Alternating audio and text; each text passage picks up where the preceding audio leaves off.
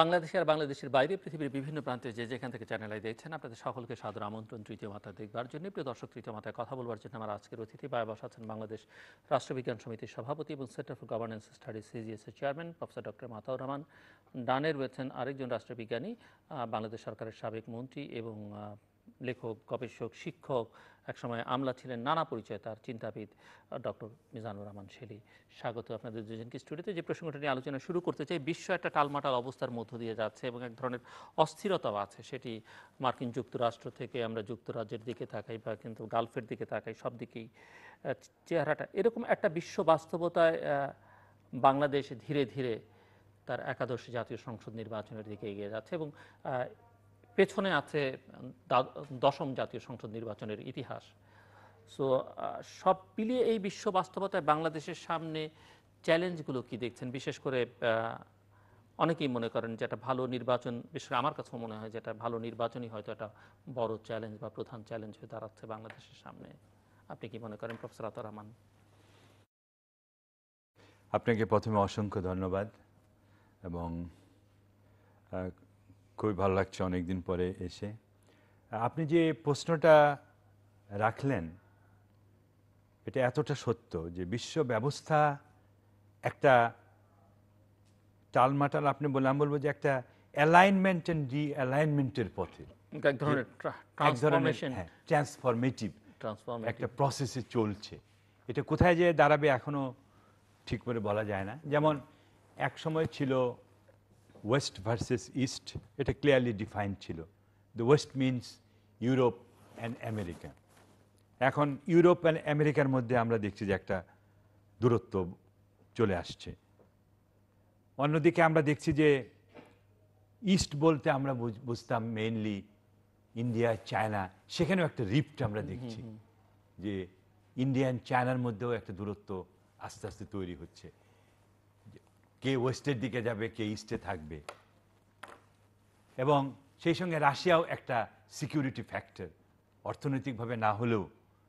এবং চায়নার সঙ্গে রাশিয়া তার ঐতিহ্য পুনরুদ্ধারে ব্যস্ত পুতিনের নেতৃত্বে, এবং তার যে বিশ্ব ব্যবস্থায় তার রোলকে সে এখন নতুন করে ডিফাইন করতে চায়, পুনঃপ্রতিষ্ঠা করবার একটা চেষ্টা আছে। অন্যদিকে আমরা মিডল ইস্ট মুসলিম ওয়ার্ল্ডকে দিকে যদি তাকাই, সেখানে দেখতেছি আমরা একটা ফ্র্যাগমেন্টেশন, একটা বিধ্বস্ত অবস্থা। যদি শুধু বিধ্বস্ত নয়, এখানেও দেখছি যে আমরা আগে যেটা দেখেছি যে ডিসইউনিটি, এখন আবার দেখছি যে নতুনভাবে ডিসইউনিটির প্রকাশ। যেমন একদিকে হচ্ছে কাতার, ইরান, টার্কি, অন্যদিকে আমরা দেখছি যে গালফ স্টেটস, সৌদি আরবিয়ার নেতৃত্বে। সুতরাং এই যে একটা ফ্র্যাগমেন্টেশন, এর একটা ইম্প্যাক্ট আমরা দেখছি যে তৃতীয় বিশ্বের অন্যান্য দেশে, মুসলিম ওয়ার্ল্ড এবং বাংলাদেশে এর থেকে বাইরে থাকতে পারবে না। আমাদের যে সবার সঙ্গে বন্ধুত্ব, এটাও কিন্তু আজকে চ্যালেঞ্জের মুখোমুখি হবে আগামী দিনে। সো কারোর সঙ্গে শত্রুতা না, এরকম সবার সঙ্গে বন্ধুত্ব, friends to all malice two নান, এটাও আমি মনে করি যে এখন একটা চ্যালেঞ্জের মুখোমুখি হবে। হ্যাঁ, এটা এতদিন পায়াস উইশ হলেও বাংলাদেশ অতটা গ্লোবাল পলিটিক্স ইনভলভ ছিল না বা এত বড় একটা ফ্যাক্টরি ছিল না, যার ফলে মানুষ। অন্যদিকে আরেকটা দিক যদি দেখেন, আরেকটা অ্যাঙ্গেল আমরা দেখছি যে বৈপরীত্যটা একটা citizens protest against the rulers. এটাও কিন্তু আমরা দেখছি যে জনগণের একটা প্রোটেস্ট, একটা যে রুলার্সদের প্রতি ডিপ্রাইভেশন, অর্থনৈতিক বঞ্চনা, সোশ্যাল মার্জিনালাইজেশন, সেদিকে আমরা দেখছি যে আজকের হামবুর্গের দিকে তাহলেই তো বোঝা যায়। এবং এই যে G27 এত বড় প্রোটেস্ট আমরা আগে দেখিনি। এবং পৃথিবীর অন্যান্য দেশেও দেখেন, এবং ট্রাম্পের আসার পরে যদিও উনি লিগালি ইলেক্টেড প্রেসিডেন্ট, তারপরেও প্রোটেস্ট। এটা কিন্তু আমেরিকা যুক্তরাষ্ট্রে আমরা আগে দেখিনি।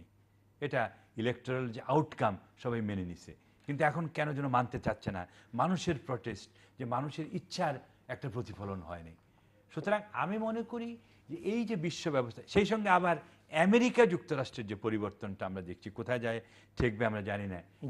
যুক্তরাজ্যের কথা আমরা যুক্তরাজ্যেও দেখছি একটা অসহায়, ব্রেক্সিটের পরে আবার থেরেসা মের ব্রেক্সিটও হয় নাই, আবার এককভাবে যুক্তরাষ্ট্র যে শক্তিশালী সেটাও আমরা দেখছি যে পিছিয়ে যাচ্ছে। সুতরাং কোথায় যায় ঠেকবে সেটাও ঠিক নাই। আর সেই সঙ্গে আমরা যেটা দেখছি যে সবচেয়ে বড় শক্তিধর দেশ আমেরিকা যুক্তরাষ্ট্র, সেখানে আমরা দেখতেছি যে একটা পক্ষ বিপক্ষ ইন্টারনালি যে একটা টেনশন, সেটা কিন্তু অলরেডি যে কোন দিকে যাবে। NATO alliance is in trouble, সেই সঙ্গে রাশিয়ার সঙ্গে সম্পর্ক কি হবে। বিশ্ব ব্যবস্থা যে তার একক নেতৃত্ব, সেটিকে একটা প্রশ্নের মুখে নিজেই ঠেলে দিয়েছে। এবং এই যে ট্রাম্পের আইসোলেশনিস্ট এবং ট্রেড প্রোটেকশনিজম, এই দুটো কিন্তু, একটা হচ্ছে আমেরিকা গ্রেট, মানে আমেরিকা একা একাই থাকতে হবে, আরেকটা হচ্ছে যে ট্রেড এসে সবাইকেই ফেলে নিজে আগে এগিয়ে যেতে চাচ্ছে, সেটা হবে না। সেটাও সম্ভব। ট্রেডে যে আমরা বলি যে মিউচুয়াল অ্যাডভান্টেজ, কম্পারেটিভ অ্যাডভান্টেজ, ওটাকে প্রাধান্য দিতে হবে। আমার যেখানে শক্তি সেটা বিক্রি করেই আমাকে এই গ্লোবালাইজেশন প্রসেসে পার্টিসিপেট করতে হবে, সেটাও কিন্তু আজকে সেই যে ভালোই করতেছে, সৌদি আরবের কাছেও অস্ত্র বিক্রি করছে, আবার কাতারের কাছেও একই সঙ্গে ব্যবসা চলছে তার। এবং এর যে ইম্প্যাক্ট, এই যে অস্ত্র বিক্রির মহড়া চলছে, তাহলে আমরা কি দেখবো আগামী দিনে? আমরা আমাদের প্রতিবেশীর দিকেও তাকাতে পারি। আমাদের প্রতিবেশী, বিশেষ করে সর্বশেষ তার ইসরায়েলের সফর ভারতীয় প্রধানমন্ত্রী, এবং সেই জন্যই সাউথ এশিয়ার যে পোলারাইজেশনটা দেখেন, যদি আমরা ভারতকে সবসময় একটা আইডিয়াল ফরেন পলিসি মেনটেন করতে দেখেছি, ইকুই ডিস্টেন্স, যে রাশিয়ার সঙ্গে বন্ধুত্ব, চায়নার সঙ্গে বন্ধুত্ব এবং আমেরিকা যুক্তরাষ্ট্রের সঙ্গে তার মোটামুটি একটা বন্ধু। এখন কিন্তু দেখেন চায়নার সঙ্গে দূরত্ব সৃষ্টি হচ্ছে এবং আমেরিকার যুক্তরাষ্ট্রের আরো কাছাকাছি চলে যাচ্ছে। তো সুতরাং, এবং সেই সঙ্গে আমেরিকার যুক্তরাষ্ট্রের যে সমস্ত অ্যালাইজ, তাদের সঙ্গে চলে যাচ্ছে, ইনক্লুডিং রাশিয়ার সঙ্গে তার যে বিশেষ সম্পর্ক ছিল ভারতের, সেটাও যেন কেমন একটা টানাপোড়েনের মধ্যে থাকে কিনা তাও দেখতে হবে।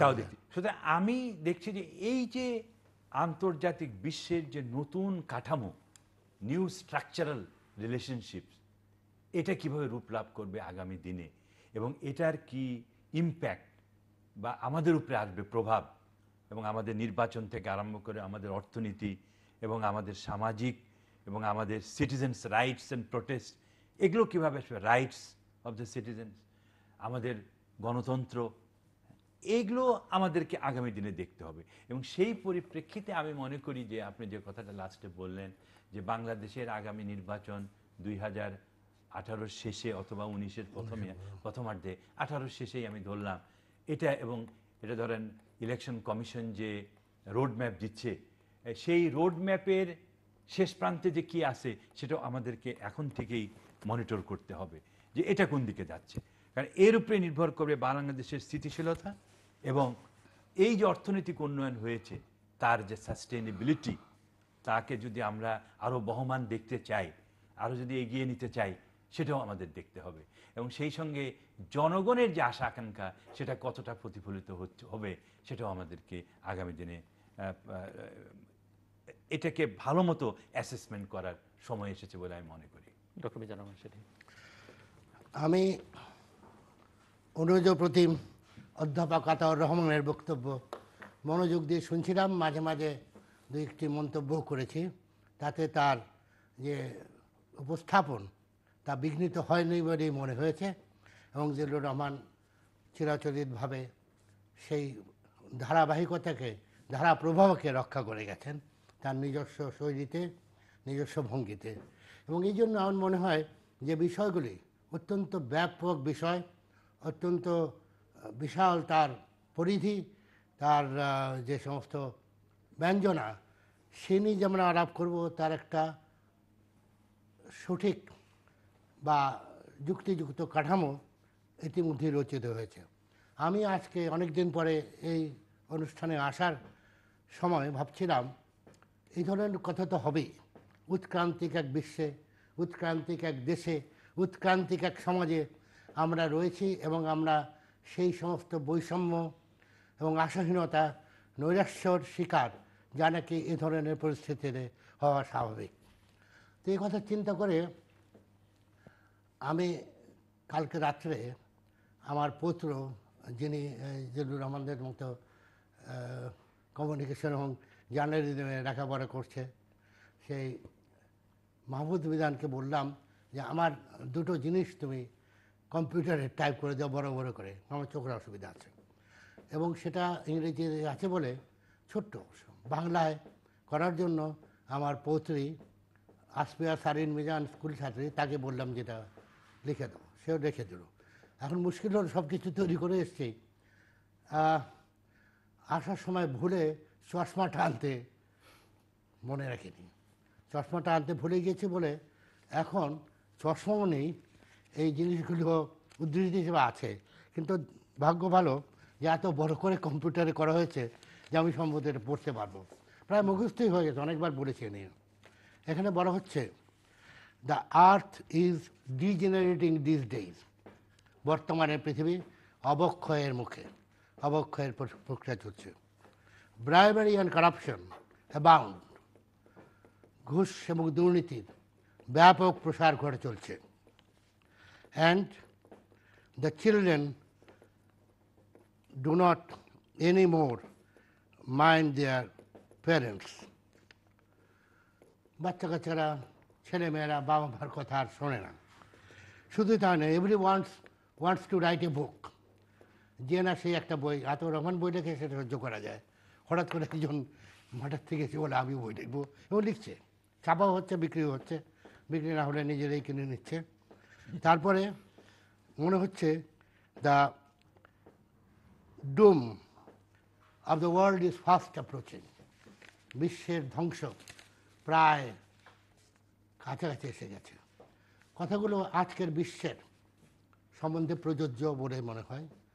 আমাদের দেশ বা এই ধরনের সমাজ যারা রয়েছে সেখানেও এই সম্বন্ধে নানা ধরনের ব্যক্তি এই ধরনের উক্তি করেন, নানা মতবাদের ব্যক্তিরা বলেন, অনেকেই বলেন যে এই ধরনের ব্যাপার চলছে। কিন্তু আসলে এটি কোথায় লেখা হয়েছিল?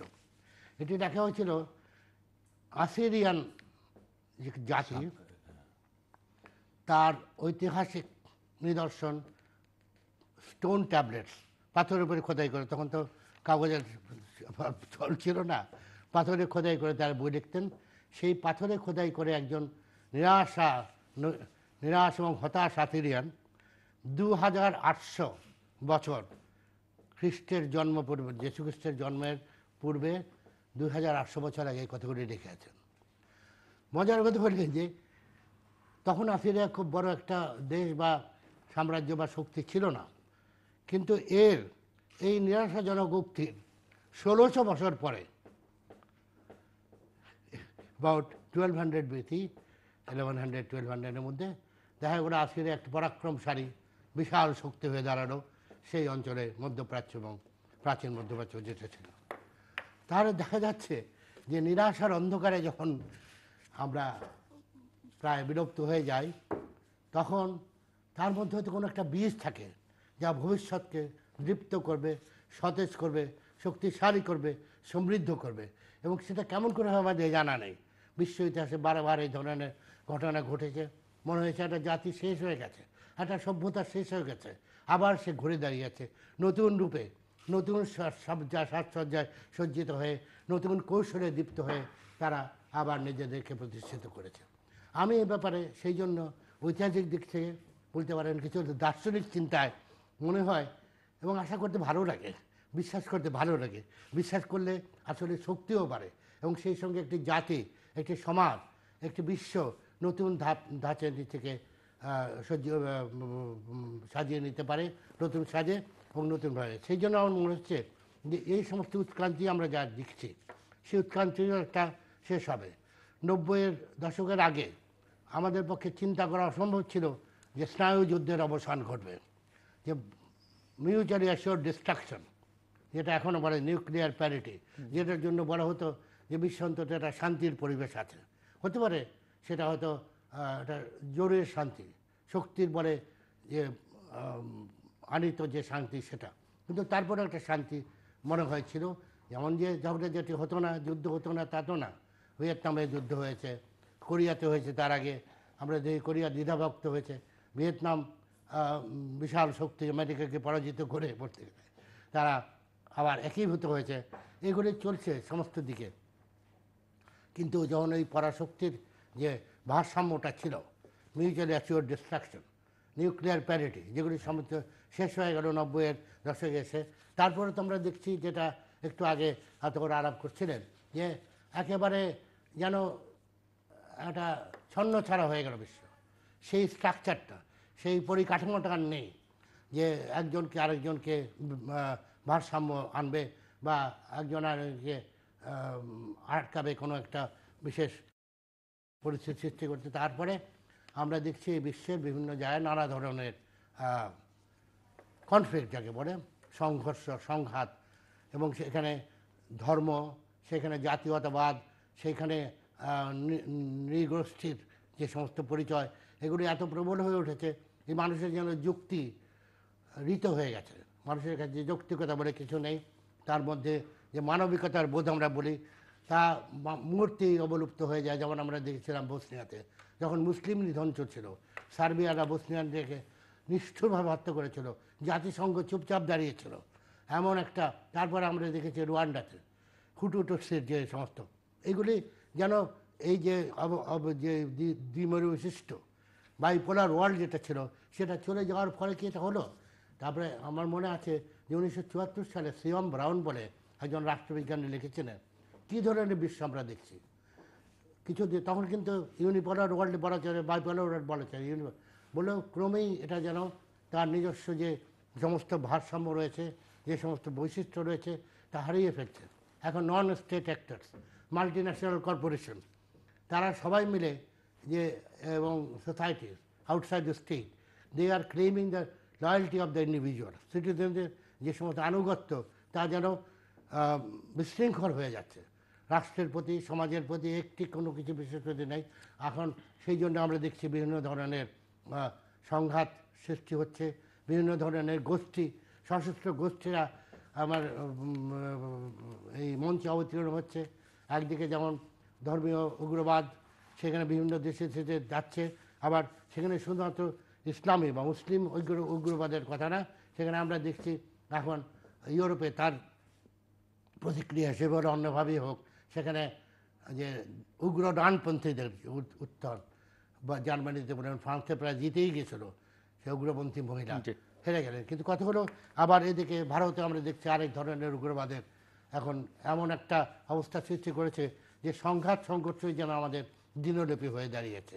কিন্তু এর মধ্যে আমি বিশ্বাস করি যে এর মধ্যে যদি সমস্ত প্রক্রিয়ার কথা বলা হয়, আমরা যদি তাতে বিশ্বাস রাখি, যদি সত্যিকারভাবে সমাজকে গড়ে তুলতে পারি, আমরা সেই মেরুকরণের থেকে দূরে রাখতে পারি, সংঘাত সংঘর্ষ থেকে দূরে রাখতে পারি, এবং যদি একটা এমন কাঠামো তৈরি করা যায় যে কাঠামোটা ছিল আমাদের সেখানে, অর্থাৎ শান্তির, মূল্যবোধের, পারস্পরিক সহনশীলতার, যেগুলো গণতন্ত্রের মূল কথা, মানবিক অধিকার, সেগুলির প্রতি কেমন করে আনা যাবে সেটি হচ্ছে সবচেয়ে বড় প্রশ্ন। এবং এটা আসতে পারে আমার মনে হয় এই সংঘাত সংঘর্ষের থেকে বাধ্য হয়ে মানবতা এর দিকে এগিয়ে যাবে, এবং শুধু সারা দুনিয়াতে নয়, আমাদের দেশে, আমাদের অঞ্চলেও সেটা সম্ভব হবে। এবং আমার বিশ্বাস অতি শীঘ্রই সম্ভব হবে, কারণ if can spring be if winter is there can spring be far behind. শীত যখন এসেই গেছে, বসন্ত কি আসতে দেরি করবে? ঘন অন্ধকারের পরেই কিন্তু আলো আসে। আমার মনে হয় আমরা এমন একটি সন্ধিক্ষণে দাঁড়িয়ে আছি। জি, প্রফেসর আতাউর রহমান, আমি যেটি নিয়ে শুরু করেছিলাম যে নির্বাচনটিকে অনেকে মনে করেন যে এটা ভালো নির্বাচন হলে, অংশগ্রহণমূলক নির্বাচন হলেই বাংলাদেশের সব কিছু বা অনেক কিছু বদলে যাবে, ব্যাপারটা এরকম নয়। কিন্তু একটি ভালো নির্বাচন অনুষ্ঠানটাকে অনেকে মনে করেন একটা বড় চ্যালেঞ্জ। তো সেই লক্ষ্যে আপনি পদক্ষেপগুলো যদিও বলেছেন রোডম্যাপের কথা, কিন্তু আপনি মনে করেন যে কি করা উচিত আসলে একটি নির্বাচনকালীন সহায়ক সরকারের কথা, যারা গতবার নির্বাচন বর্জন করেছে, একটি অন্যতম শক্তিশালী রাজনৈতিক দল তারা এবং তাদের মিত্ররা বলছে, কিন্তু শেষ পর্যন্ত সরকারও তার একটা অবস্থান ব্যাখ্যা করছে। এটি একটি চ্যালেঞ্জ, এবং সেই চ্যালেঞ্জ কিভাবে বাংলাদেশ মোকাবেলা করতে পারে। দ্বিতীয়ত হচ্ছে এখানে জঙ্গিবাদ বা সন্ত্রাসবাদ, যেটি ধর্মকে কেন্দ্র করে বা ধর্মকে ব্যবহার করে, সেটিও একটি এই নির্বাচনকালীন সময়ে বড় ইস্যু বা একটা বড় ফ্যাক্টর হয়ে দাঁড়াতে পারে। সেটি মোকাবেলার জন্য যথাযথ পদক্ষেপগুলো আছে কিনা, এক ধরনের ভয়ের সংস্কৃতি বা ভয়ের একটা পরিস্থিতি দেশ জুড়ে আছে, সেটি গুম, হত্যাকাণ্ড। আর ধর্মের প্রসঙ্গটা রাজনীতিতে ব্যবহার, ধর্মের ব্যবহারটাও একটি অত্যন্ত গুরুত্বপূর্ণ ইস্যু এখানে, যে আমরা রাষ্ট্রে বা রাজনীতিতে ধর্মের ব্যবহার চাই কিনা। কিন্তু একটা জিনিস এখানে বাংলাদেশে মনে হচ্ছে অনেক সময় যে এক ধরনের আইডেন্টিটি ক্রাইসিস হলে মানুষ যেরকম সব কিছু কোনো কিছুকে আঁকড়ে ধরবার চেষ্টা করে, ধর্মের ব্যবহারটা ঠিক অনেক ক্ষেত্রে সেরকমটাও লক্ষ্য করা যাচ্ছে বাংলাদেশের রাজনীতিতে বা বাংলাদেশের সমাজ ব্যবস্থার মধ্যে। সো এই জিনিসগুলো মোকাবেলা করা কিভাবে যেতে পারে বলে আপনি মনে করেন? আমি মনে করি যে আপনি খুব প্রাসঙ্গিক এবং আমি বলি ইংলিশে বলে ক্রিটিক্যাল প্রশ্নগুলো বাংলাদেশের ক্ষেত্রে আগামী দিনের চ্যালেঞ্জে বলেছেন। যদিও আমি মনে করি সেই সঙ্গে একটা সুশাসন যেগুলো আমরা বলি নিঃসন্দেহে সেটা আছে। এছাড়াও আপনি যেটা বলছেন যে সুশাসন ব্যতিরেকে, সুশাসন তো প্রত্যেক সরকার ডেমোক্রেসি ও নন ডেমোক্রেসি দুইটার মধ্যেই দরকার, যেখানে আইনের শাসন, বিচার ব্যবস্থা, দুর্নীতি দমন এগুলো আছে, জবাবদিহিতা, এটা যেমন একটা। আরেকটা কনস্ট্রাক্ট হচ্ছে ডেমোক্রেসি এবং আপনি যেটা বললেন বাংলাদেশের যে স্বাধীনতার আমাদের যে অ্যাসপিরেশন, যে আশা আকাঙ্ক্ষা, যে একটা গণতান্ত্রিক সমাজ গড়ে তোলা এবং সেখানে মানুষের ইনক্লুশন, সবার অন্তর্ভুক্তি থাকা। সেই পরিপ্রেক্ষিতে আমি বলতে চাই, ভেরি ব্লান্টলি আমি বলতে চাই যে দেখেন এইখানে কিন্তু একটা বিশ্বব্যাপী আমরা দেখছি প্রথমে যে একটা ভ্যালুজ ভার্সেস ইন্টারেস্ট। ভ্যালুজের মধ্যে কি, যেমন ওয়েস্টার্ন কান্ট্রিরা বলছে ভ্যালুজ, আমাদের মেইন ভ্যালু হচ্ছে ডেমোক্রেসি, বাট নাও ডেমোক্রেসি তারা কোনো মতে রেখেছে যে নির্বাচনটাই মেইন। এখন আমেরিকা যুক্তরাষ্ট্র আমরা দেখছি যে বিভিন্নভাবে মানুষের রাইটস পদদলিত হচ্ছে। আরেকটা হচ্ছে হিউম্যান রাইটস, যে মানুষের রাইটসকে দিতে হবে, এগুলো হলো ভ্যালুজ ইউসি। তারপর হচ্ছে যেমন অর্থনৈতিক সমৃদ্ধি, মানুষকে বেনিফিটস অফ ইকোনমিক ডেভেলপমেন্ট সেটা দিতে হবে, বৈষম্য কমে আনা, হ্যাঁ বৈষম্য কমে আনবে। আরেকটা সেই সঙ্গে আমরা দেখছি যে কন্ট্রাডিক্টরি কি, ইন্টারেস্ট, আমার স্বার্থ। আমার স্বার্থ কি, পাওয়ার, আমি ক্ষমতা চাই। আরেকটা হচ্ছে আমরা ক্ষমতার সঙ্গে মানি ইজ ইন্টারলিঙ্ক, যে আমার টাকা পয়সা ধন সম্পত্তি দরকার। সো ক্ষমতার সঙ্গে এইটার একটা দ্বন্দ্ব আমরা প্রত্যেকটা সমাজেই দেখছি। বাংলাদেশের এই যে 17 কোটি মানুষ এবং আমাদের যে একটা অ্যাটিটিউড টুয়ার্ডস লাইফ, মোর গ্রিড, এটা কিন্তু আমাদের এখন রিয়েলিটি, বাস্তবতায় এসে গেছে। আমরা এখন কথায় কথায় কর্পোরেট বলি, আগেকার ভ্যালুসগুলো র্যাপিড চেঞ্জিং, এটা হয়। অর্থনৈতিক সমৃদ্ধির সঙ্গে সঙ্গে এগুলো আমাদের বিসর্জন দিতে হচ্ছে, যে একটা এথিক্যাল সোসাইটি, একটা ইকুইটেবল সোসাইটি, বঞ্চনাহীন সোসাইটি, এগুলো ড্রিম নাও, ডিস্টেন্ট ড্রিম। কিন্তু আমরা চাচ্ছি যে বেসিক ফেয়ারনেসটা যদি থাকে সমাজে অর্থনৈতিক, তাহলে আমি মনে করি যে নির্বাচনী প্রক্রিয়াটাও ভালো হতে পারে। সেইখানে আমি কয়েকটা জিনিস বলবো, যে আপনি যেটা বলতে চেয়েছেন যে নির্বাচনকালীন সহায়ক সরকার। দেখেন এই যে আমাদের দুই পার্টির মধ্যে যেভাবে এখন ডায়ালগটা শুরু হয়েছে, ডিবেট, একজন বলছে যে আমাদেরকে নির্বাচনকালীন সহায়ক সরকার দিতে হবে, লেভেল প্লেইং ফিল্ড দিতে হবে, তাহলে আমরা নির্বাচন করতে পারবো না। আরেক দল বলছে যে ওই যে শাসনতন্ত্রে বা আমাদের কনস্টিটিউশন সংবিধানে লেখা আছে সেই অনুপাতেই হবে, মানে আমরা সবাই মন্ত্রী থাকবো, এমপি থাকবো, পার্লামেন্ট থাকবো, সেই হিসেবে নির্বাচন করব, মানে সংশোধিত সংবিধান।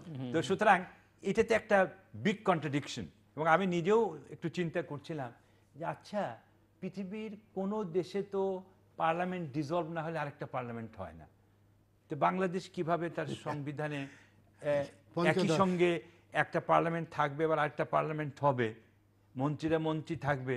হ্যাঁ, অনেক দেশে হয় যে সরকার প্রধানমন্ত্রী বা president as a caretaker government সেই সময় তৈরি করতে পারে, অন্য কোনো কাজ করেন, হ্যাঁ অন্য কোনো কাজ রুটিন হতে পারে, সরকার প্রধান থেকে যান তার মতো করে একটা, তার মতো নিজেরাও করতে পারেন, এবং যারা হয়তো নির্বাচনে অংশগ্রহণ করবে তারা হয়তো পদত্যাগ করে তারা নির্বাচনে আবার যাবে। একটা জিনিস যে কিন্তু পার্লামেন্টে অবশ্যই না, একটা ব্যাপার আছে না, যে পার্লামেন্ট যখন বিদ্যমান থাকে তার সঙ্গে আমরা কতগুলি জিনিস দেখি, নির্বাচনী প্রক্রিয়া বা আইন বা সূত্র অনুসারে যে নাকি যিনি এমপি রয়েছেন, সংসদ সদস্য বা মন্ত্রী রয়েছেন, তিনি তার নির্বাচনী এলাকায় যেতে পারেন না। অথচ তিনি যদি নির্বাচনে দাঁড়ান তাহলে কি হবে? ওই কথাটাও আমি বলতে মনে আসলো যে আমাদের নির্বাচন কমিশনই তো একটা বিপদে পড়বে। কারণ হচ্ছে যে একটা মন্ত্রী যদি নির্বাচনে অংশগ্রহণ করে, একটা এমপি যদি আবার নির্বাচনে আসতে চায়, এই বিপদ অবশ্য তারা গত নির্বাচনে পড়েননি, কারণ ওই পড়েনি, বিকজ এমনি হয়ে গেছে সামহাও, এত অন্যদিকে মনোযোগ চলে গেছে, সহিংসতা, প্রচারণাটা ছিল না। বিধিতে আছে যে তারা যেতে পারবে না, ক্যাম্পেইন করলে তার নির্বাচনী এলাকায় সে যেতে পারবে না। তাহলে এটা কিন্তু একটা কন্ট্রাডিকশন বা একটা বৈপরীত্য আমরা দেখবো যে এটা কিভাবে রিজলভ করবে নির্বাচন কমিশন। সুতরাং এইটা একটা, আর সুতরাং এই ডায়লেমাটা কিভাবে রিজলভ হবে এটা আমার মনে হয় একটা ভবিষ্যতে যারা রাষ্ট্র পরিচালনা করছে, আমি মনে করি যে বর্তমান প্রধানমন্ত্রী তার একটা ছোট ক্যাবিনেট যারা নির্বাচন করবে না সেইভাবে উনি চালিয়ে যেতে পারেন, সরকারের ধারাবাহিকতা রক্ষা করতে পারেন। বাট পার্লামেন্ট রিজলভ করতে হবে, but parliament must be dissolve, এবং দোজ হু আর উইলিং, যারা নির্বাচনে আবার যেতে চায় তাদেরকে পদত্যাগ করতে হবে। তাহলে হয়তো একটা পথ হতে হবে। তারা যদি কনস্টিটিউশন এতই বাধ্যবাধকতা হয় তাহলে তাদেরকে পদত্যাগ করতে হবে। প্রধানমন্ত্রীর ক্ষেত্রে কি হবে? প্রধানমন্ত্রী তো নির্বাচন করবেন, প্রধানমন্ত্রীর ক্ষেত্রে এটা অন্যান্য দেশে আইন সংশোধন করতে হবে, কারণ প্রধানমন্ত্রী তার এরিয়ায় যেতে পারবে না। প্রধানমন্ত্রী যদি এরিয়ায় যায় তার ইম্প্যাক্টটা বেশি হবে, সুতরাং প্রধানমন্ত্রীকে ওই রিস্ক নিতে হবে। অন্যান্য এলাকায় যাবেন তিনি? হ্যাঁ, অন্যান্য যেতে পারবেন না, কোনো নির্বাচনী ক্যাম্পেইন তিনি করতে পারবেন না, সেটা তো এখন আইনি কাঠামোতে নাই। মানে তার মানে দেখা যাচ্ছে যে পঞ্চদশ সংশোধনীকে সংশোধন করতে হবে, কিছুটা সংশোধন ছাড়া এখন এইভাবে নির্বাচন করা যাবে না। একটি ষোড়শ সংশোধনী বাতিল হলো, আরেকটি ষোড়শ সংশোধনী আরেকটা কিছুটা সংশোধনী দরকার আছে, যেটা অনেক সময় এটা কি করে সুস্থ প্রক্রিয়া হবে, সেটাই সুস্থ প্রক্রিয়া হবে। এটা একটা আমি মনে করি যে প্রতিবন্ধকতা কিভাবে রিজলভ করা হবে সেটা একটা। আরেকটা জিনিস যেটা আপনি বলেছেন যে এটা আমরা খুব গভীরভাবে চিন্তা করছি যে বাংলাদেশের নিরাপত্তাটা এবং নিরাপত্তার সঙ্গে যে আমাদের নিরাপত্তা বাহিনীর যে সংশ্লিষ্টতা, এইটা কিভাবে আগামী দিনে বিকশিত হবে। যেমন এখন আমরা দেখছি যে একটা এরিয়ায় কিছু লোক জমা হয়ে একটা থ্রেট করে ফেললো, সিকিউরিটি থ্রেট, যার জন্যে পুলিশ বাহিনীকে মোবিলাইজ করতে হয়, তাদেরকে কিভাবে ডিজার্ম করবে, এক্সপ্লোসিভ কিভাবে বের করবে। হ্যাঁ, এরকম যদি 4-5টা বা 10টা নির্বাচন এলাকায় যদি এরকম হয়ে যায় তাহলে কি হবে? না, ভারতে যেমন করে স্ট্যাগার্ড ইলেকশন, এক মাস ধরে, ওটা তো আউটকাম, ওটা আমি বলছি না, আমি বলছি যে এটা একটা, আর যদি সারা দেশব্যাপী যদি ধরেন হয়তো হবে না, কারণ হচ্ছে যে সিকিউরিটি বাহিনী, হ্যাঁ, তো সুতরাং এটা একটা দিক আছে। বাট রেডিক্যালাইজেশন তখন কোন ধরনের পলিটিক্যাল রেডিক্যালাইজেশনের সঙ্গে এটা লিঙ্কড হবে কিনা পলিটিক্সের সঙ্গে, সেটা একটা দেখার বিষয় আছে। বাট থিওরিটিক্যালি সেই সম্ভাবনাটা কম, যদি আপনি ইলেকশনটাকে একটা উৎসবমুখর পরিবেশে নিয়ে যেতে পারেন, পার্টিসিপেশন, তাহলে করতে হবে এই রিলিজিয়াস যে এক্সট্রিমিজম সেটার তৎপরতাটা কমে যাবে। সেইখানে আমার একটা থিওরি আছে, সেটা হচ্ছে যে সিকিউরিটি ইস্যুটাকে সম্পূর্ণভাবে ডিপলিটিসাইজ করতে হবে, এর মধ্যে রাজনীতি থাকতে পারবে না। Security will be security deterrence, but security যে প্রতিরোধ, হ্যাঁ, যে সিকিউর করা, এটার মধ্যে রাজনীতি থাকলে কিন্তু প্রবলেম হবে, সমস্যা হবে। সেইখানে আমাদের যে ল এনফোর্সিং এজেন্সি তাদের অবশ্য এখন আমি দেখছি যে একটা ভালো সাইন আমি দেখছি যে দুই দলই কিন্তু, মেজর দুই দলই তো বা 3 দল, তারা সবাই নির্বাচন চাচ্ছে, নির্বাচনে পার্টিসিপেট করতে চাচ্ছে, এটা একটা ভালো দিক। একটা ঐক্যমত্য অলরেডি এসে গেছে এবং বিএনপিও চাচ্ছে, এবং বিএনপি ভুল করবে যদি নির্বাচন করব না করে শেষমেশ যদি করতে হয় তাহলে কিন্তু অনেক পিছিয়ে পড়ে যাবে। এই কথাটা আমরা আগেও বলেছি, এখনও বলতে চাই যে বিএনপির উচিত এখনই নির্বাচনের দিকে যাওয়া এবং এই ডিমান্ডগুলো করা। এত বেশি ডিমান্ড করে, এত সহায়ক শক্তি, ওই প্রধানমন্ত্রী ছাড়া নির্বাচন করব না, এগুলো কথা বলে তারপরে যদি সবই করতে হয় তাহলে তারা দে উইল লুজ মোর। সুতরাং তাদেরকে এখনই স্ট্র্যাটেজি ঠিক করতে হবে। আর ফোর্থ ফ্যাক্টর যেটা আপনি বলেছেন যে ধর্মকে কে কীভাবে ব্যবহার করবে। বাংলাদেশ আওয়ামী লীগ তো সবসময় বলে যে ধর্মকে আমরা রাজনীতিতে আনবো না। সুতরাং আমি মনে করি যে তাদেরকে তাদের যে প্রতিশ্রুত কথা সেটা দেখতে হবে, যে ধর্মকে তারা না আনে। কারণ ধর্মকে আনলেই কিন্তু, হ্যাঁ, এবং বিএনপি এবং অন্যান্য দলেরও উচিত ধর্মকে ডিপলিটিসাইজ করা, যে ধর্ম সরাসরি আসতে পারবে না। ধর্মীয় গ্রুপগুলো তাদের ইচ্ছা, তাদের দাবি দাওয়া মেজর রাজনীতিবিদদের কাছে, রাজনৈতিক দলের কাছে দিতেই পারে, কিন্তু এর অর্থ এই না যে এইটা ফতোয়া দেওয়া বা এইখানে ওনাকে ভোট দেওয়া যাবে না, সুতরাং আমি মনে করি দ্য রিলিজিয়াস কন্টেন্টস এটাকে যত পারা যায় এটা কম করা। সুতরাং কারণ রেডিক্যালাইজেশন অ্যান্ড রিলিজিয়ান এটা কিন্তু আলাদা দুটো জিনিস। জি, of course religion is welcome, religious ফোর্সেসগুলো থাকবেই, তাদের দাবি দেওয়া রাজনৈতিক দলগুলোর মাধ্যমে তারা করতে চাবে, কিন্তু রেডিক্যাল গ্রুপ আর রিলিজিয়াস গ্রুপ আলাদা। সুতরাং এইখানে আমাদেরকে মনে করে যে extremist view of religious group ওইটাইকে রেডিক্যালাইজেশন বলা হয়, এটা যাতে না হয়। Doctor Mizanur Rahman Shelley. অত্যন্ত গুরুত্বপূর্ণ কথা। একদিক থেকে বাস্তববাদী, আরেক দিক থেকে চূড়ান্ত রোমান্টিক কথাবার্তা। ধর্মে ব্যবহার রাজনীতিতে হবে না, এটা কতদূর পর্যন্ত করা যাবে বিদ্যমান পরিস্থিতিতে সেটা আমরা পার্শ্ববর্তী রাষ্ট্রের দিকে তাকালেই বুঝতে পারি।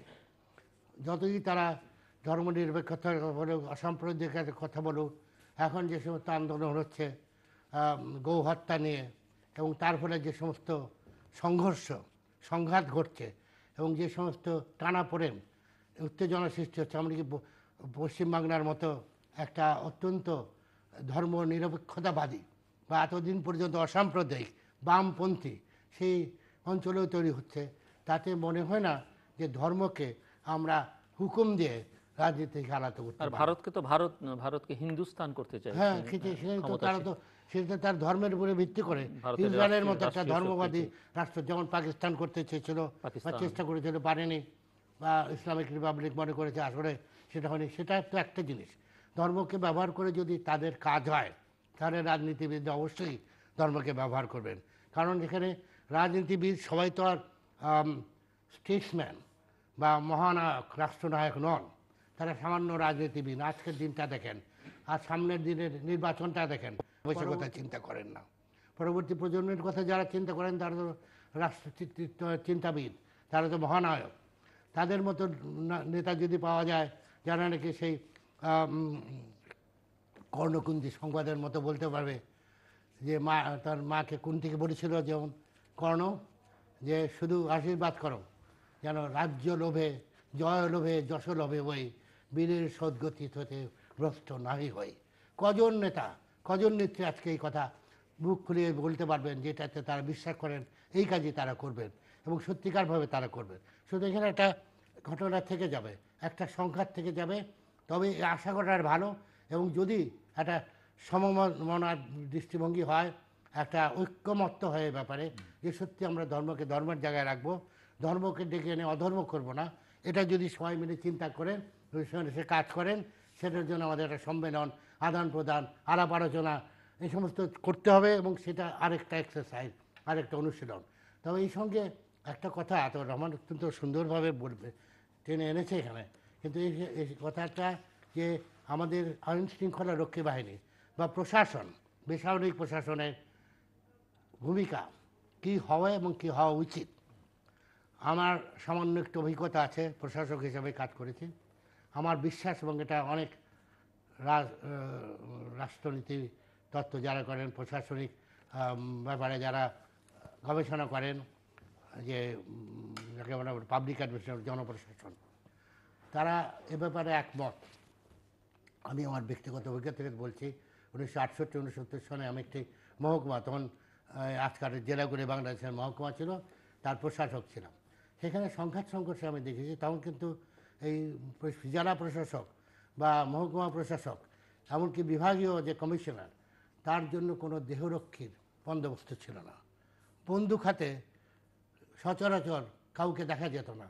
একজন সাদা পোশাকের আটদারিকে নিয়ে এরা ঘুরে বেড়াতেন, এবং সেখানে সশস্ত্র নানা সংঘাত যে হতো না তা না, গুম খুন যে তখনও হতো না তা না, হয়তো সংখ্যা কম ছিল, কিন্তু এখানে একটা নৈতিক যেন শক্তি ছিল, যার ফলে এই প্রশাসকরা কোনো রকম বন্দুক পিস্তল ছাড়া সহজে বিচরণ করতে পেরেছেন। আমরা পেরেছি।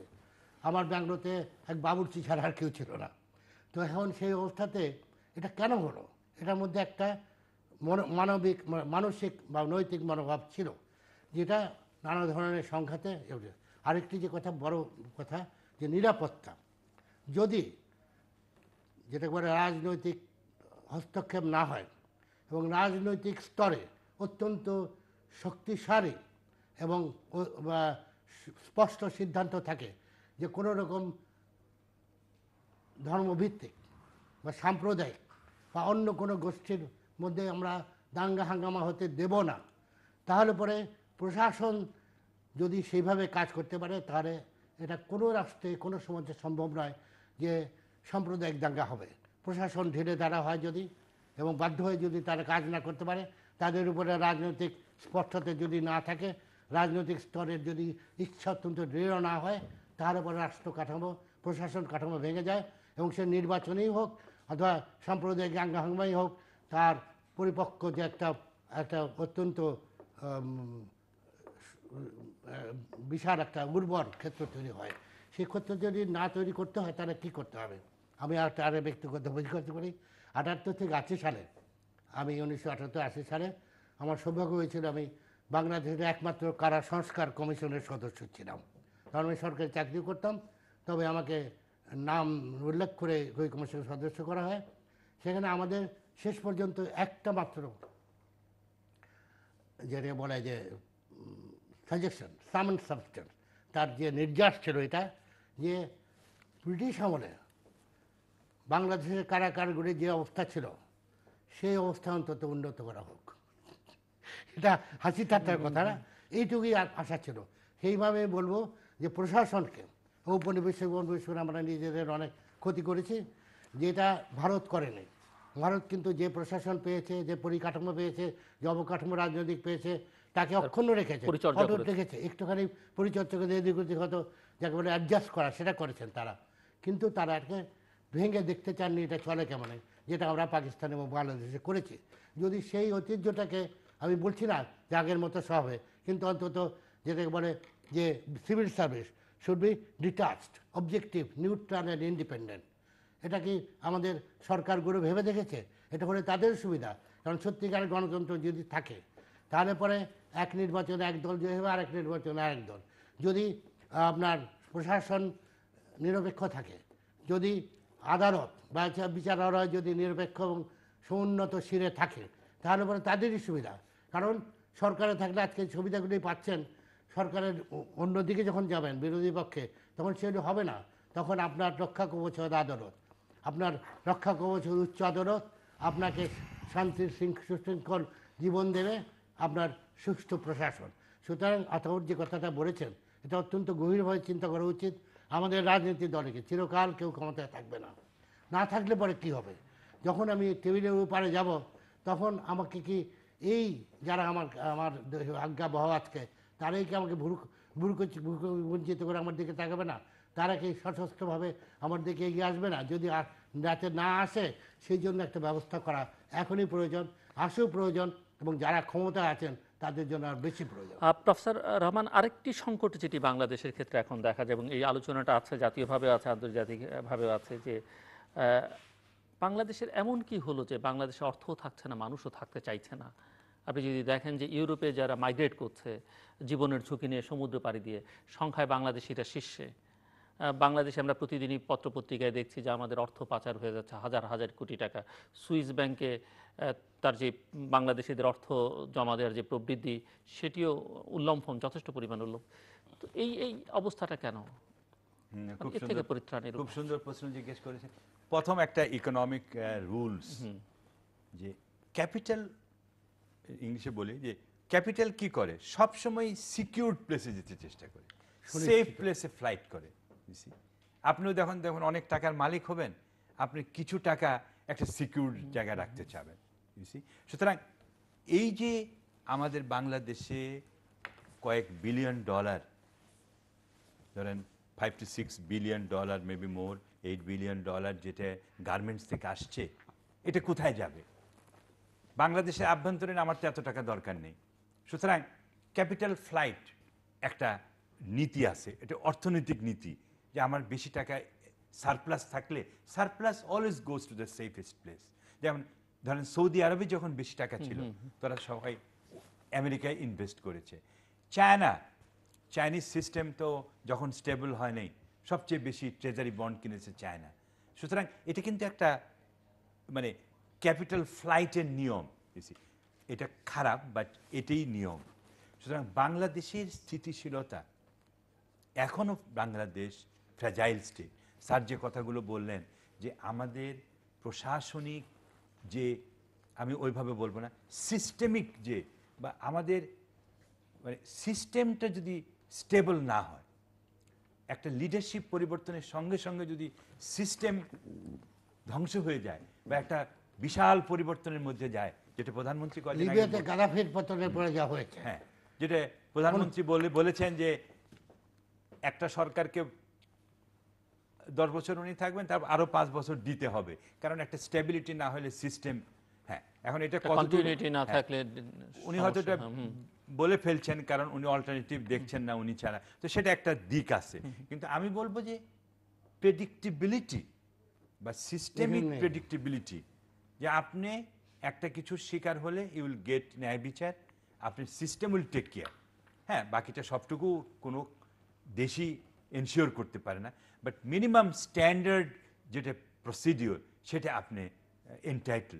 সেটা বাংলাদেশে অনেকেই যারা টাকা বেশি তারা মনে করছে যে এখানে সেফ না ফর এনডিউরিং সেফটি বা বেশি, এটা একটা দিক। তাহলে এটা কি বলা যায় যে যারা ধনী, যারা বিশাল অঙ্কের লাভ বৈধ অবৈধ মধ্যে করে ফুলে ফেপে বড় হয়ে গেছেন, তারা যেমন অনিশ্চিতে ভুগছেন, তেমনি আমাদের সাধারণ মানুষ যারা নৌকা করে ছুটে যাচ্ছে, যেতে যাচ্ছে ইন্দোনেশিয়ার মালয়েশিয়াতে, তারাও একই অনিশ্চিতিতে ভুগছেন।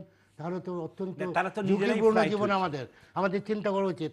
তাহলে পরে যে কজন মধ্যবিত্ত শিক্ষিত, আমার আতাউর রহমানের কিছু সুযোগ সুবিধা আছে, তারা এখানে পড়ে থাকবেন আর সবাই গরিব মিলে আমরা সব দেশ ছেড়ে চলে যাব, তাহলে কি হবে? এটা আমার যে capital flight has a rule, না ক্যাপিটাল সঙ্গে হিউম্যান ফ্লাইট, ক্যাপিটাল ফ্লাইট, আর হিউম্যান ফ্লাইট হচ্ছে ওটা হচ্ছে যে আমি এখানে থেকে, আমরা বলি হরাইজন দেখে, যে আমি 5 বছর 10 বছর পরে কি হব, আমার প্রসপেক্ট কতটুকু।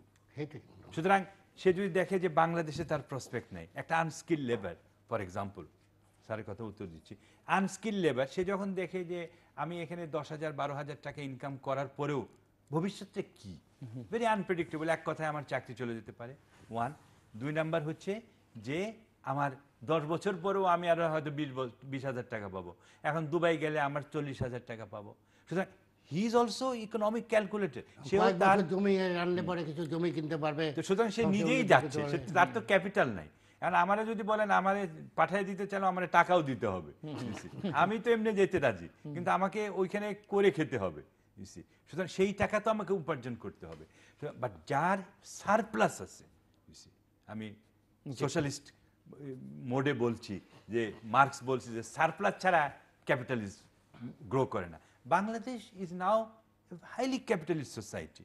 আমরা যে ড্রিম দেখেছিলাম ধরেন স্বাধীনতার সময় যে একটা শোষণহীন সমাজ, এটা আর এখন বলে লাভ নেই, এখন এটা শোষিত সমাজ, লাগামহীন পুঁজিবাদ, অনিয়ন্ত্রিত পুঁজিবাদে পরিণত হচ্ছে। এটাই আমাদের অ্যাডজাস্ট করতে হবে, কারণ এটার থেকে আমাদের লাভ হচ্ছে। এটা একটা দিক। আরেকটা দিক হচ্ছে যে যেটা আমরা বলি কিছু কিছু লোক আপনি কেন চলে যাচ্ছে, fragility of the state, middle class, rising middle class, তারা দেখে যে একটা রাষ্ট্র যখন ফ্র্যাজাইল, যখন ভঙ্গুর, যার জুডিশিয়ারি কাজ করে না, যার গভর্নমেন্ট অথরিটেরিয়ান সিস্টেম বা কর্তৃত্ববাদী শাসন যেখানে চলছে, যেখানে লাইফের কোনো দাম নেই, যেখানে যে কোনো সময় যে কোনো জিনিস হতে পারে, যেখানে চাকরি করা অনেক ঝুঁকি, এবং সর্বোপরি একটা শান্তি মতো থাকার মতো বাসভূমি আমরা গড়ে তুলতে যদি না পারি, তাহলে রাজনীতিতে কোনো বিকল্প নাই, রাজনীতিতে কোনো বিকল্প নাই। এখানে তো আমার এই প্রশ্নটা আসে একই সঙ্গে জড়িত, যেটা একবারে বেসরকারি খাতে যে বিনিয়োগ, তার কিন্তু যেটা বলে উন্নয়ন অত্যন্ত শ্লথগতি, হচ্ছে না বললেই চলে। এটা সরকারি পরিসংখ্যানই দেখাচ্ছে, বিনিয়োগ হচ্ছে না, ওই কথাটাই বললাম, বিনিয়োগ হচ্ছে না, কর্মসংস্থান হচ্ছে না, ফ্লাইট হচ্ছে, সেখানে তো আসার কোনো জায়গা নেই। সুতরাং আমি বলি নৈরাশ্যটা এখান থেকেই তৈরি হচ্ছে, নৈরাশ্য ওইখানেই তৈরি হচ্ছে, এবং নৈরাশ্যটা অলসো সাইকোলজিক্যাল। ধরেন ইট ইজ একটার পর একজন ইনফেকশাস নৈরাশ্য। যেমন আপনি যখন নৈরাশ্য পিঠ খাটে, উনি তো করে গেল, আমারও তো কিছু টাকা আছে, আমিও তাহলে পাঠিয়ে দিই। এবং আপনি যদি দেখেন এগুলো কিন্তু যারা টাকার মধ্যে আছে তাদের মধ্যেই তৈরি হচ্ছে। টাকা ছাড়া তো আর আমি চিন্তা করতে পারছি না, আমার নাই আমি কি পাঠাবো। আমাদের যে জ্যেষ্ঠ সাংবাদিক এখন আর আমাদের মধ্যে নেই, দুনিয়াতে নেই, জনাব এনামুল খান বলতেন পাওয়ার ইজ ক্যাশ। পরবর্তীকালে দেখা গেল ক্যাশ ইজ পাওয়ার। হাতে নগদ টাকা থাকলে ক্ষমতাও আসে, আর ক্ষমতা থাকলে টাকাও আসে। এই যদি পরিস্থিতি দাঁড়ায়, তাহলে টাকা আর ক্ষমতার মধ্যে ভাগাভাগি করে যদি করা যায়, তাহলে পরে তো আপনার এই মূল্যবোধের কথা, সঠিক গণতন্ত্রের কথা, সুশাসনের কথা কোনোটাই আমাদের কাছে প্রাসঙ্গিক মনে হবে না। সেইখানে আমি যে পয়েন্টটা আপনাকে বলছি যে এখন যে যার শক্তি আছে, যার ক্ষমতা আছে, শক্তি মিনস পাওয়ার অফ মানি, টাকার শক্তি। দেখেন বিজনেস ক্লাস, তারা শক্তিবান, তারা প্রধানমন্ত্রীর কাছ থেকে তো ভিএটি আদায় করে নিছে যে আরো 2 বছর চলতে পারবে না। সারা বাংলাদেশের লোক বললেও হইতো না, কিন্তু তারা বলছে যে এটা হবেই, জানে, কারণ দে ওয়ার শিওর। মুহিত সাহেব শুধু শুধু বললে লাগবে, মেবি উনি জানতেনও, বাট উনিও একটা নাটক করলেন। আর যদি উনি জেনেও করে থাকেন কোনো লাভ নেই, ওনার অত অ্যাডামেন্ট হওয়া উচিত হয়নি। তো সুতরাং আমরা মনে করছি যে এটা কিন্তু সব দেশেই, ইন এনি ক্যাপিটালিস্ট সোসাইটি। আজকে দেখেন আমেরিকা যুক্তরাষ্ট্রও তো সেভাবে বাধা। সুতরাং আমরা you cannot have full capitalist to grow and at the same time আপনি বলবেন যে আমি সবার জন্যে আমাদের অর্থনৈতিক উন্নয়নের ভাগ দিয়ে দিচ্ছি, এটা হবে না। সোনার কি যেন হরিণ, পাথর বাটি, হ্যাঁ পাথর বাটি, এটা হবে না। আরেকটা সেই সঙ্গে আমি লাস্ট একটা কথা যোগ করতে চাই, যেটা স্যার বলতে চাচ্ছিলেন, যে অর্থনৈতিক সামাজিক সমাজটাকে আপনাকে দেখতে হবে। যে কোনো সমাজে দেখেন, আমেরিকা যুক্তরাষ্ট্র বা ইউরোপে সমাজের মধ্যে যদি একটা এক্সট্রিমিজম গ্রো করে, সমাজের মধ্যে এই যে দেখেন রিলিজিয়াস এক্সট্রিমিজম যদি গ্রো করে, বাংলাদেশেও ঠিক তাই। আমি যেটা পয়েন্টটা বললাম যে ধর্মকে যত বেশি আশ্রয় দিবেন, প্রশ্রয় দিবেন, তত বেশি রিলিজিয়াস এক্সট্রিমিজম বাড়বে।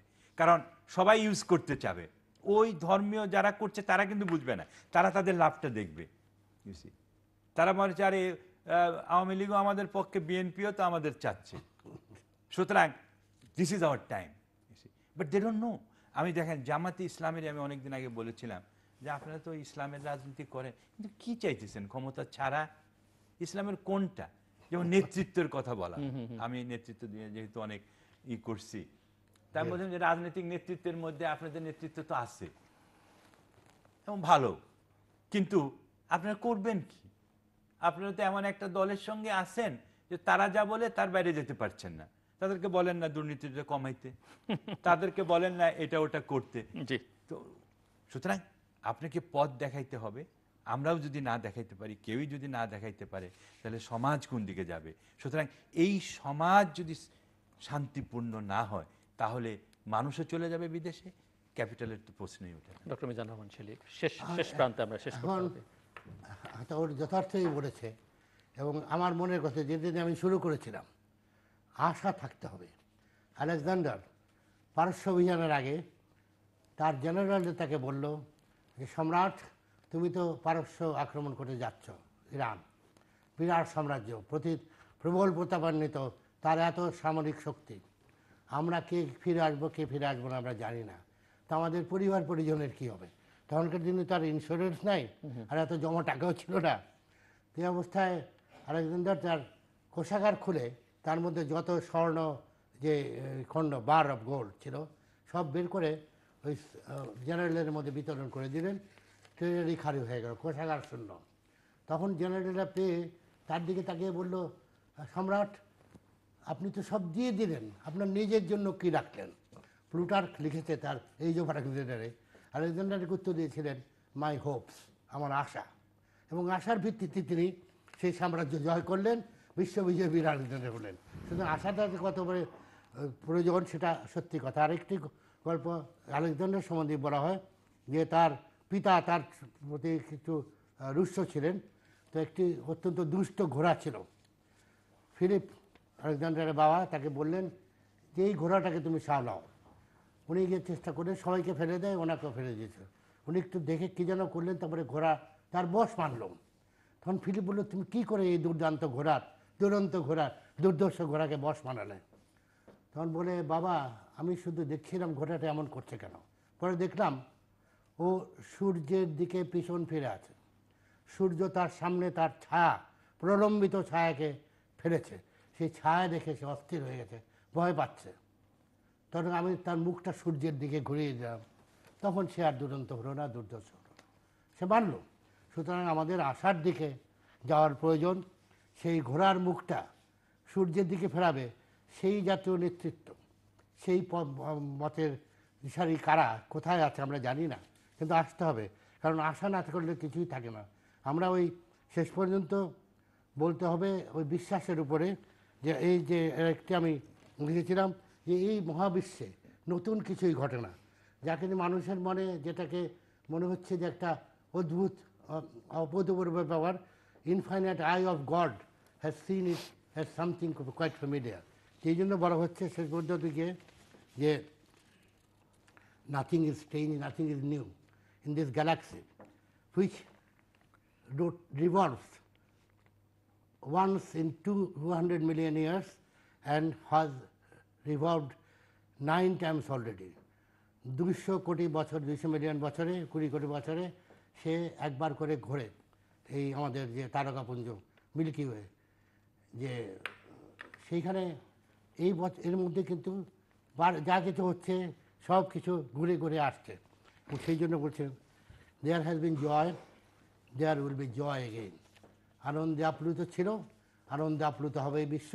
এবং সেই বাঙালি কবির ভাষায় বলতে হয়, কবি লিখেছিলেন, মেলাবেন তিনি মেলাবেন, ঝোড়ো হাওয়ার পোড়ো বাড়িটার ভাঙা দরজাটা মেলাবেন, মেলাবেন তিনি মেলাবেন। ডক্টর আতাউর রহমান। আমি স্যারের মতো আশাবাদী, কিন্তু বারবার আশাহত হওয়া মানুষের জীবনের এক্সপিরিয়েন্স, সেটাও বাংলাদেশে আমরা দেখেছি। এই 15 বছর আপনার এইখানে তো অনেক কথা বললাম, অনেকেই পক্ষে বিপক্ষে সমালোচনা, আলোচনা, নিন্দিত নন্দিত, আপনি যেভাবে বলেন, সব কিছুই হওয়ার পরেও আমরা এই দেশটার প্রতি আশা রাখতে চাই, এই দেশের মানুষের প্রতি আশা।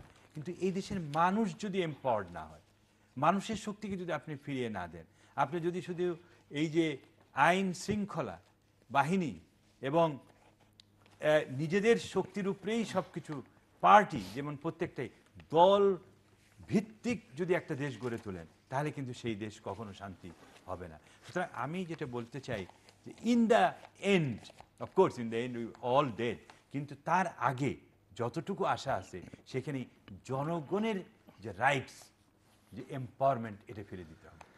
দর্শক, আমরা অনুষ্ঠানের শেষ প্রান্তে ট্রিটিও মাত্রা সম্পর্কে আপনি লিখতে পারেন ডাকে, ইমেল, SMS এর মাধ্যমে, ইন্টারনেট আমাদের অফিসিয়াল ওয়েবসাইট অথবা সোশ্যাল মিডিয়াতে যেসব পেজ রয়েছে সেসব পেজে আপনাদের মতামত রাখতে পারেন। আর আপনাদের মতামতই আমাদের অনুষ্ঠান ট্রিটিও মাত্রা আপনি দেখতে পাবেন প্রতি বৃহস্পতিবার এবং শুক্রবার বাংলাদেশ আমরা দুটোই, বুধবার দুপুর 11:30 এবং শুক্রবার দুপুর 1:30 দেখবার আমন্ত্রণ রইল। ডক্টর মিজানুর রহমান শেলি এবং প্রফেসর ডক্টর আতাউর রহমান, অসংখ্য ধন্যবাদ আপনার দুজনকে। দর্শক মণ্ডলী, আমার অতীতের কথা ধার করেই বলতে হয় যে আশা নিরাশার দোলাচলে দুলছি আমরা সবাই, গোটা বাংলাদেশ। আশাও থাকতে হবে, নিরাশ না হয়েও পারা যাচ্ছে না। এবং বর্তমান বিশ্ব বাস্তবতায় বাংলাদেশের সামনে চ্যালেঞ্জ কি, এই বক্তব্য দিয়ে আলোচনাটা আমরা শুরু করেছিলাম। বিশ্ব বাস্তবতার বা বিশ্ব ব্যবস্থার বাইরে বাংলাদেশের পক্ষে থাকা সম্ভব নয়, এটি আমার অতিথিদের বক্তব্য। এবং ওনারা এই কথাও স্মরণ করিয়ে দিয়েছেন যে বাংলাদেশের সংবিধানে কূটনৈতিক সম্পর্ককে যে বাক্যমালার দ্বারা ধারণ করে বাংলাদেশের সংবিধান, সেটিও বাংলাদেশ কতটা রক্ষা করে নিকট ভবিষ্যতে বা দূর ভবিষ্যতে চলতে পারবে, সেটি একটি বড় প্রশ্ন ওনাদের কাছে। এবং এই সংকট মোকাবেলার জন্য চ্যালেঞ্জ যেগুলো আছে সেগুলোর মধ্যে একটি বড় চ্যালেঞ্জ হচ্ছে এটি ভালো নির্বাচন, অংশগ্রহণমূলক গ্রহণযোগ্য নির্বাচন অনুষ্ঠান করা। যদিও একটি ভালো নির্বাচন কোনো অবস্থাতেই এটি ভালো গণতন্ত্রের বা ভালো শাসন ব্যবস্থার গ্যারান্টি দেয় না, তারপরও এটি প্রাথমিক পূর্বশর্ত এবং সেটি অবশ্যই বাস্তবায়ন করতে হবে। এবং সেটি করাই একটি বড় চ্যালেঞ্জ এবং সেটির উপরে নির্ভর করছে বাংলাদেশের রাজনৈতিক, অর্থনৈতিক স্থিতিশীলতা এবং বিশেষ করে যে রাজনৈতিক উন্নয়নের কথা যারা রাষ্ট্র পরিচালনা করছেন, অর্থনৈতিক উন্নয়নের কথা যারা বলছেন, সেই অর্থনৈতিক উন্নয়ন টেকসই হবে কিনা সেটিও কিন্তু নির্ভর করছে ওই গণতন্ত্র শক্তিশালী হচ্ছে কিনা বা তার আগে একটি ভালো নির্বাচন হচ্ছে কিনা তার উপরে। এবং এই আলোচনা করতে গিয়ে ঘুরে ফিরে ওই সুশাসনের প্রসঙ্গে এসছে, আইনের শাসনের কথা এসছে, জবাবদিহিতার কথা এসছে এবং বৈষম্য দূর করবার, নানা ধরনের যে অর্থনৈতিক সহ সামাজিক রাজনৈতিক বৈষম্য আছে সেটি দূর করবার প্রসঙ্গ ওনারা এসছেন। এবং বাংলাদেশের বিশেষ করে যারা রাজনৈতিক প্রক্রিয়ার সঙ্গে যুক্ত, তাদের মনোবৃত্তির মধ্যে যে power is cash or cash is power যে মনোবৃত্তি, সেখান থেকেও তাদেরকে বের করে আনতে হবে। এবং ডক্টর মিজানুর রহমান শেলী যেটি বলবার চেষ্টা করছেন যে তিনি প্রশাসনের সঙ্গে একটা সময় কাজ করেছেন, যে প্রশাসনিক ব্যবস্থাকে আসলে যেখান থেকে আমাদের প্রশাসনিক ব্যবস্থার যাত্রা শুরু হয়েছিল, আপাতত এটির আমূল বদল আমরা হয়তো করতে পারবো, উন্নয়ন করতে পারবো, কিন্তু সেখানে নিয়ে যেতে পারলো, অর্থাৎ গোড়ায়ও যদি আমরা নিয়ে যেতে পারি, সেটিও আমাদের জন্য একটা কল্যাণকর হবে। যদিও আসলে বাস্তবে সেটি সম্ভব হবে কিনা, কিন্তু আকাঙ্ক্ষার দিক থেকে আকাঙ্ক্ষাটা সেরকমই। এবং আরও যে কথা ওনারা বলবার চেষ্টা করছেন, যে যেটি খ্রিস্টপূর্ব 2800 বছরের কোনো এক জাতির কোনো একজনের কথাকে উদ্ধৃত করেছেন ডক্টর মিজানুর রহমান শেলী, যে বর্তমান পৃথিবী অবক্ষয়ের মুখে।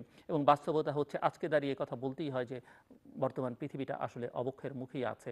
এবং এই অবক্ষয়ের বাইরে যে বাংলাদেশ নয়, বাংলাদেশে যে অবক্ষয়ের মুখে, সেটি প্রফেসর আতাউর রহমান নানা প্রসঙ্গ টেনে কিন্তু বোঝাবার চেষ্টা করেছেন। ডক্টর মিজানুর রহমান শেলীও বলেছেন এখন ভাবতে হবে গভীরভাবে এবং নিবিড়ভাবে যে এই অবক্ষয় থেকে বাংলাদেশকে কিভাবে রক্ষা করা যাবে। অবশ্যই বিশ্ব নিয়ে আমাদের ভাবতে হবে, কিন্তু প্রাথমিক ভাবনাটা অবশ্যই নিজের দেশকে কেন্দ্র করে। এবং ডক্টর আতাউর রহমান ওই নির্বাচনের চ্যালেঞ্জ সহ অন্যান্য ইস্যুতে আলোচনা করতে গিয়ে যেটি বলেছেন, যে সিকিউরিটি ইস্যুসকে অবশ্যই আমাদেরকে ডিপলিটিসাইজ করতে হবে এবং ধর্মকেও ডিপলিটিসাইজ করবার দিকে বা ধর্মকে রাজনীতির বাইরে নিয়ে যাওয়ার চিন্তাটার দিকেও আমাদের মনোযোগটা দিতে হবে। মোটা দাগে এই ছিল আলোচনার বিষয়বস্তু। দর্শক, আমাদের সঙ্গে থাকবার জন্য অসংখ্য ধন্যবাদ আপনাদের সবার জন্য শুভকামনা।